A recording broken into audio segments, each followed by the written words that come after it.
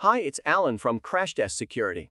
In this video, I will tell you more about web cache poisoning attacks, their impacts, and various prevention strategies. So let's get started. Web caching enables quicker and seamless browsing by downloading the copy of a file locally, thereby preventing future browser requests from getting redirected to the remote server. In a vulnerable application, threat actors inject specially crafted data into cache memory, causing the web server to respond with a malicious HTTP response to the user. This form of attack is commonly known as web cache poisoning. The first time a user visits a web page, his request is served from the remote server. The web server receives the client request, retrieves the required information from the remote server, and converts the requested web page into an HTML file loaded onto the client browser. This response is stored in the cache server for a fixed amount of time. As the cache server resides between the user and the remote server, the next time a user requests to visit this page, the cache server sends the ready static files to the browser, instead of processing the request from the remote server. The cache server uses a cache key to determine whether the response is present in the cache memory or the request is to be handled by the remote server. The cache key is a predefined subset of the request components that typically includes the host header and request line. If the cache key of an incoming request matches that of a previous request, the request is handled by the cache server that serves as a copy of the stored response. Caching offers a multitude of benefits for modern websites, such as reduced workloads for the web server, improved response throughput, reduced network traffic, predictable website performance. Caching mechanisms even include specifications for emptying cache memory when specific conditions are met.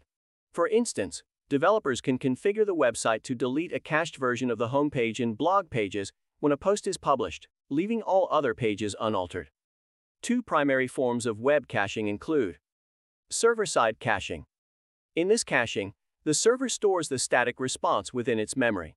Since the web cache has the requested resource, it intercepts all subsequent requests and sends back the stored response, instead of reprocessing the request again.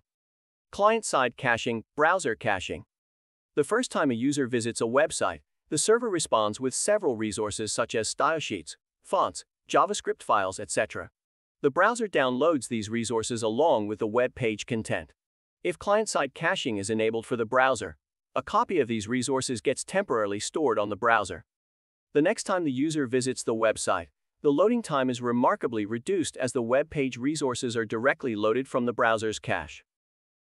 In a web cache poisoning attack, an attacker exploits vulnerabilities within the caching mechanism to store a modified and negative response in the cache entry, making the site serve malicious content to its visitors.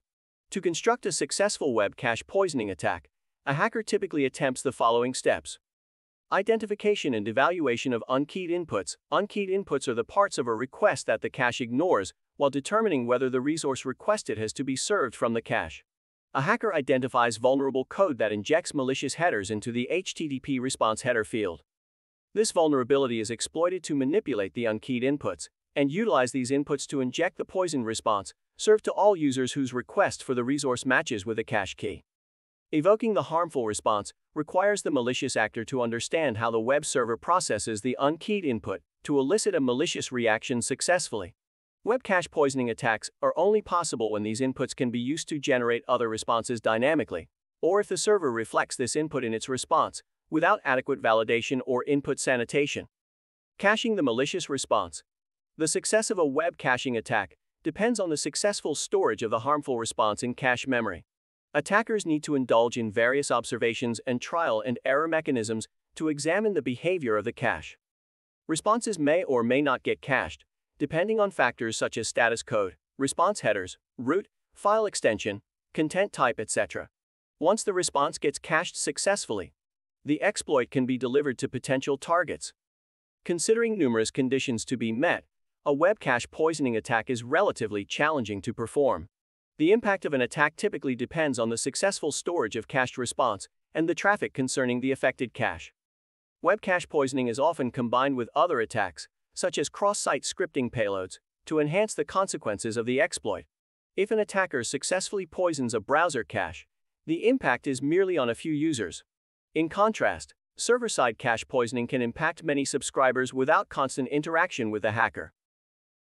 Some strategies to prevent web cache poisoning vulnerabilities on applications include: enable caching for purely static responses. Although it is tempting to disable caching entirely, this is not a recommended fix, as cache allows to improve the performance of an application. While caching should be enabled, it is advised to keep it restricted only for purely static responses to prevent attackers from manipulating the server into obtaining a harmful response. Disable unkeyed inputs. Developers should identify inputs included in the HTTP response but not part of the cache key. Attackers typically use these unkeyed headers to embed their malicious responses into the request bodies. To mitigate such attacks, web developers should remove unkeyed inputs from the cache layer, add a cache key, or disable unkeyed inputs altogether. Use a vulnerability scanner. A vulnerability scanner tests the entire web application to identify open endpoints that can accept harmful responses into the cache memory.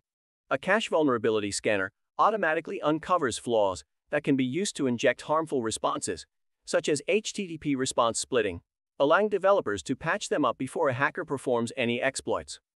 Additionally, scanners detect malicious payloads residing in cache memory, enabling the elimination of harmful responses before they are served to users.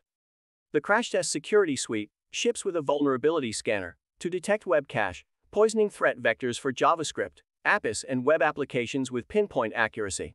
The platform offers actionable vulnerability reports that teams can share for faster assessment and remediation. Try CrashTest Security today to discover how it integrates into your development stack for efficient, automated vulnerability scanning. The trial is free. Also, subscribe to the CrashTest Security channel to get more information about the most significant web security threats, their prevention, and how to use the CrashTest Security Suite. Thank you for watching, and see you in our next video.